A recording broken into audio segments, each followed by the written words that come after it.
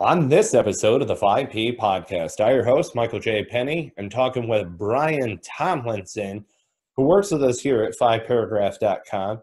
He has a whole lot of valuable insights to bring as far as project management is concerned, working in regard to logistics constraints, administrative constraints, working with a variety of people in a whole host of different disciplines. We will get into his background and a number of the different projects that he himself have worked on.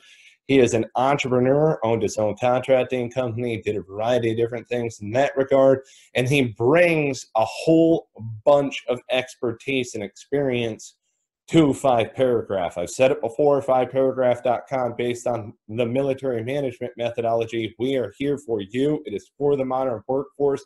Brian Tomlinson provides a great deal of valuable insights inside of the 5P inner circle. So, Brian Tomlinson, without further ado, welcome to the 5P Podcast here on the YouTube channel, brother.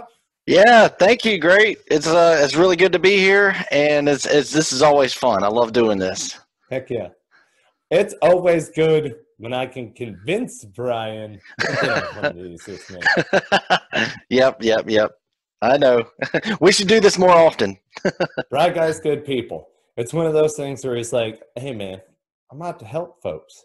And I'm like, yeah, we got to share some of those valuable insights. So, okay, let me toot your horn a little bit here. All right. Well, I don't know. My head might get too big for the screen here. Right. It'll be too big for that hat. Yeah. Right, we'll circle back to that hat. Okay. Okay. That's fantastic. We have matching scally caps, by the way. We go out in public looking like that together. All right. So your background, let's just kind of bring it back a little bit here. Okay. You were born and raised in North Carolina. You graduated here. Yeah, I said it. Yep, I did. Here, right, went to school here, further education, all of this other stuff. But then you gravitated towards project management. So you have here's the thing that I love. You have a background in criminal justice, right? Criminal yes, science? Yeah, that's correct. Okay, so background in criminal science and sort of studying that and applying it to a certain degree. But then come out of that, and then you wind up going into the trades. Yes. And being in contracting, right? And so was that, hey, it's time for me to make money? Was that where that route wound up taking you? Well, actually, I have to correct that. What happened is I got involved with the trades because that was a really booming industry in the 90s. And I loved being outdoors, just growing up here. That was a big influence in my life. Just, everything was done outdoors, especially in that time period. And I loved building things and seeing progress take shape, physical shape and form. And then over the years, a couple of injuries, couple of different changes in the economy and the way businesses and technologies were evolving.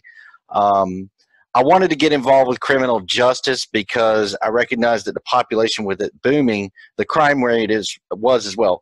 Here's the other thing that as I read up before I entered the criminal justice studies programs that I was in, is that I knew that it would enhance my ability to write, to rely on critical thinking skills and investigative skills, which translate anything, any kind of work you're doing, to compile data, information, to conduct interviews, to interact and communicate. It only enhanced all the things that I had already learned to that point. And then once I had done that, I had to go back to work. I had to make some money because I wasn't able to do that immediately. A lot of different life changes going on. And then literally someone just offered me a position as a project manager again. So I went into it. This time was revolving around IT and not about the trades. So I was integrated and everything fit together well because of my structural and construction project management background with IT infrastructure and Wi-Fi and other enhancements that were that I was called upon to implement with large teams across the U.S. in different areas.